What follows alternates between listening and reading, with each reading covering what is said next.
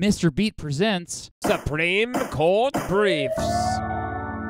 Arkansas, November 3rd, 1992. Citizens vote to approve Amendment 73 to the Arkansas Constitution, which says any federal congressional candidate who has already served 3 terms in the U.S. House of Representatives or 2 terms in the U.S. Senate can't be on the ballot in elections. Now, representatives could still run for a 4th term, and senators could still run for a 3rd term. Their names would just have to be written in on the ballot. For people who can't spell, though, this might be a problem. Anyway, Bobby Hill, a member representing the League of Women Voters, was not happy Amendment 73 passed. She sued Arkansas, arguing the amendment went against the United States Constitution, Specifically, it's Article 1, Section 2. No person shall be a representative who shall not have attained the age of 25 years and been 7 years a citizen of the United States, and who shall not, when elected, be an inhabitant of that state in which he shall be chosen. But wait, there's more. It's Article 1, Section 3. No person shall be a senator who shall not have attained to the age of 30 years and been 9 years a citizen of the United States, and who shall not, when elected, be an inhabitant of that state for which he shall be chosen. And, of course, Hill brought up the 17th Amendment as well. Ray Thornton, a U.S. congressman representing the 2nd District of Arkansas, was one of the folks who would not have his name on the ballot in the next election. He joined Hill and the League of Women Voters with another lawsuit. Representing Arkansas in the lawsuit by Hill was Attorney General Winston Bryant. Representing Arkansas in the lawsuit by Thornton was U.S. Term Limits, the organization who helped get Amendment 73 to pass to begin with. The Arkansas Circuit Court sided with Thornton and Hill. On appeal, the Arkansas Supreme Court also ruled in favor of Thornton and Hill. U.S. Term Limits and Bryant appealed yet again to the Supreme Court, who agreed to hear both cases, hearing oral arguments on November 29th, 1994. U.S. Term Limits argued that Amendment 73 didn't actually prevent anyone from running for an additional term. She or he could run as a write-in candidate. But Thornton and Hill argued this additional obstacle was enough to overstep Article 1, Sections 2 and 3 of the U.S. Constitution. So, could states do that as an indirect way to prevent career politicians being in government? The court said no. On May 22nd, 1995, they announced they had sided with Thornton and Hill. It was a close one, 5-4, and split based on political ideology. The more conservative justices sided with U.S. Term Limits. Justice John Paul Stevens wrote the majority opinion, using the 17th Amendment to back it up. Quote, "The Congress of the United States is not a confederation of nations in which separate sovereigns are represented by appointed delegates, but is instead a body composed of representatives of the people." Writing for the dissent, Justice Clarence Thomas wrote, wait a second, Justice Thomas? Holy crap, we never hear from that dude. Anyway, he wrote, quote, "Nothing in the Constitution deprives the people of each state of the power to prescribe eligibility requirements for the candidates who seek to represent them in Congress." In other words, this seemed like a states' rights issue for the dissent. Regardless, U.S. Term Limits, Inc. v. Thornton made it clear that if people wanted there to be term limits for members of U.S. Congress, there would have to be a constitutional amendment. And we all know how easy it is to pass those, am I right?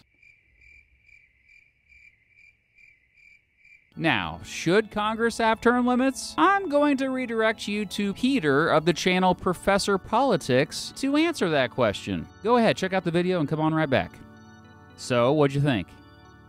I can't hear you, but 82% of Americans in a recent poll said they thought members of Congress should have term limits. Texas Senator Ted Cruz and Florida Congressman Francis Rooney, hold on, let me get a better picture of Ted Cruz. That's better. Recently introduced an amendment to the Constitution to restrict senators to 2 6-year terms and representatives to 3 2-year terms. And President Trump and both Democrats and Republicans have expressed support for it. That said, that doesn't mean term limits are coming to Congress anytime soon.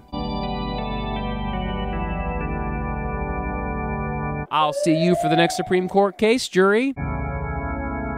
What do you think? So should Congress have term limits? Let me know in the comments below. And thanks to my Patreon supporter, Casper, for suggesting this topic. I made this video because he donates at least $10 or more a month to me on Patreon. So thanks, Casper. And if you want your Supreme Court case suggestions made into a video, that's probably the quickest way to make it happen. Don't forget to check out the video by Professor Politics about why term limits may not be such a great idea. He has a great channel, so go subscribe to it too, eh? Thanks for watching, Beatniks. My wife, Mrs. Beat, she wants me to tell you also to check out my Instagram. I need more Instagram followers, apparently.